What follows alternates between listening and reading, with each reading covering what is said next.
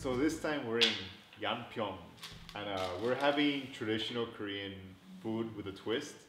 So this is 한정식. It's basically like course meals. We're gonna have about what, 7 to 10 courses, right? Yes. So we're way out there. This is not in Seoul, and it's actually been said that you can, like, if you want good food, you have to go out of Seoul. And so we're at this restaurant called Sandang. So this chef gets all his things, all his ingredients from the mountain, basically, and it's supposed to be really, really fresh. And just coming in here, we could smell it. Smells amazing. So I hope we have a really good meal, and I hope to introduce you guys to this very fine cuisine. Okay, this is a porridge or juk made out of hyunmi, which is called brown rice. As you can see, you've got some pine nuts here, and then a slice of jujube, which is it's a fruit that you see often in a Korean medicinal practice, and it's quite sweet, and you can make a tea out of it. It's called daeju in Korean, but jujube in English, and it's quite delicious and salty. So this is our second course, and it's like a little make your own pancake, and there are 9 ingredients. So you just get a little bit of each ingredient, and then you're gonna wrap it up like a little taco, like Hannah just said. These little black specks are called sogi bosot, and it's chopped up pieces of mushroom that grows on rock.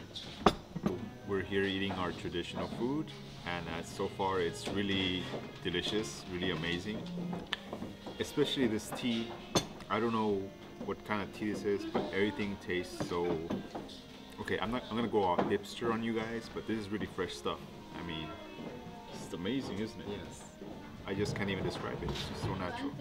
Something I found out just recently was the story behind why Koreans use metal chopsticks. And it's actually kind of like a status thing to say that we are more, our dexterity is much better because we can use the metal chopsticks as they're quite slippery. So then we just got the salad put on the table, and it came with these really cool big wooden chopsticks. And I found them just fascinating how different they were to the metal ones. One of the Olympic archers, like I think she got like first place, and Koreans were boasting that her success was attributed to the use of metal chopsticks. So it doesn't really have anything to do with years of preparation and practice. It's the metal chopsticks. What the restaurant has served us is this salad, and they've advised us to put on a piece of pork and then top it with some of the onions that come on top. And what's really special about this pork is the flavor.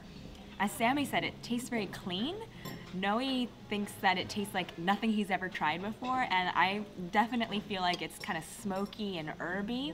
It's really quite delicious, and the texture is awesome as well.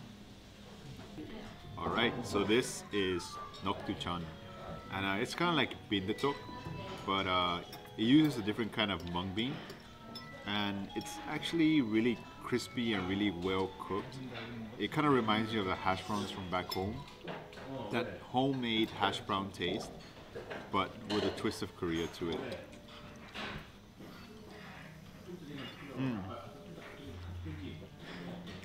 I don't know how I can call myself like a food blogger if I can't even describe most of the food that I'm eating. It's really amazing. So these are little balls, and this one is actually made out of potato. So it's almost like mashed potatoes, but not quite so soft. And inside there are all these medicinal herbs and a slightly sweet glaze on the top. And we have another one that's brown that's made out of mushroom. Alright, so in the inside we have tanhobak, which is basically sweet squash. We have some pumpkin seeds on the outside, and we have a little chili paste on the outside. So our next dish here is an octopus ball, quite similar to the famous Japanese dish. We have the octopus on the bottom, and on top is a crisped ginger with a green tea sauce. And the idea is that you squish it all together and eat that.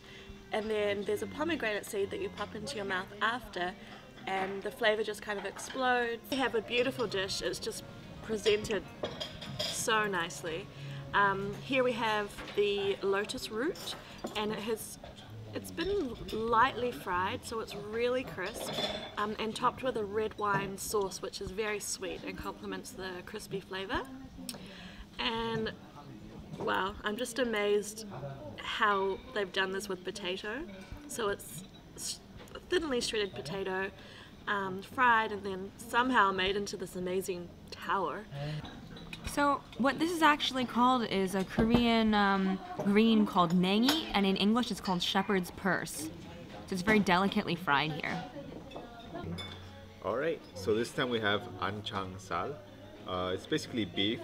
I'm not sure which part of the cow, but the main attraction to me at least is the cilantro. Now most people would think Koreans don't like cilantro, and everyone I met treats it like kryptonite. But traditionally, cilantro was in like many Korean dishes. It's just not so prevalent anymore, and I really wanted to point that out. And there's actually a good video by someone that I know that talks about cilantro in food, so I'll put the link for you guys to see it. This is a little tiny fried crab, and if you see compared to my finger how small it is, and we're gonna dip it in this yuja sauce, which is a citron sauce. And then you just eat it in one bite like it's popcorn. Very crispy. Here we have 4 chestnuts, and it seems to be in like a little sauce. Like jam. A jam of some sort. In Korea, they use an ondol system where the floor is heated. It's like water in the pipes and it heats up. So right now I just feel like I'm sitting on a nice fluffy hot water bottle actually, and we're quite lucky to have ondol in our apartments, and I'm actually really naughty. I leave mine on during the day when I'm not at home, so that when I walk in that door I can just defreeze myself and just kind of take all my jacket off, my scarf off, and then I sometimes just go and sit on the floor to warm my bones up.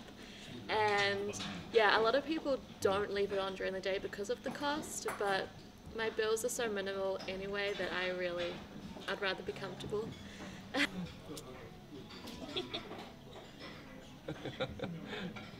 Alright, so now we have our rice here. It's got some awesome pine nuts and chestnuts too, so it's gonna be really delicious. We got here a ton of dishes that we're gonna talk about, so we'll do our best to talk about them. Okay, so kimchi comes in many different forms, and 2 are right here. We have white kimchi and red kimchi. And this red kimchi is really quite special because it's got some apple in it as well, so it's adding some sweetness. And this kimchi actually comes from the pots that are stored right outside our window. And it's really quite special. Kimchi has a lot of different components. A lot of people think it's vegetarian, but it's mostly not. You can make vegetarian kimchi, but most of it definitely has some fish ingredients. So there's salt water, cabbage, chili paste, and pepper, and fish sauce. So that's how you get that really awesome mix of flavors. So amongst this huge selection of kimchis here, we have the baek kimchi, which is just the white cabbage. It doesn't have the chili paste in it, so it's a less spicy or not spicy alternative to kimchi. The reason I really like this is the yellow. It's actually pineapple, so it's white kimchi with, I guess, a pineapple juice or extract or something like that. So I'm really excited to try this one. It's something very different and new. Alright, so in the middle of the table we have doenjang jjigae. It's basically like soybeans that have been fermented, and then you kind of make a stew around it. It's really, really damn good. Now about this place, I already mentioned before, for outside we have these huge pots where they have the doenjang and the kimchi and like all the chili paste. So this stuff's been fermented for like at least a year, and it's really amazing. Shell, so you eat all of it, or you take the meat out? I think you have to kind of suck the meat out. So that goes in. Here you put a little bit of rice into the crab head, You keep flipping it over and kind of mix it all in so that you can get all that delicious crab brain juice goodness. And then you're gonna take a big bite at the end. It's really good. Oh, it's really good. Wow. So now we have our nirungji. I mentioned earlier, it's like the burnt rice at the bottom of the pot. And here we made like a little stew. You add the hot water to it, let it sit, and then we have it in our little bowl. So, Hannah was mentioning it's kind of like a relic of Korea's past, because back then Korea was kind of poor and people wanted to get all the food possible, like they wanted to eat everything. And it's also kind of meant to clean your palate after you eat, so it's eaten at the end of the meal. But it's actually delicious, and if you ever get a chance to try nurungji tang, that's good. There's like chefs who they really want everyone to be able to eat this food because it's so delicious. So what they do is they lower the price. The quality stays the same, the price goes down, but people actually stop coming because they believe that the price goes with like the quality. So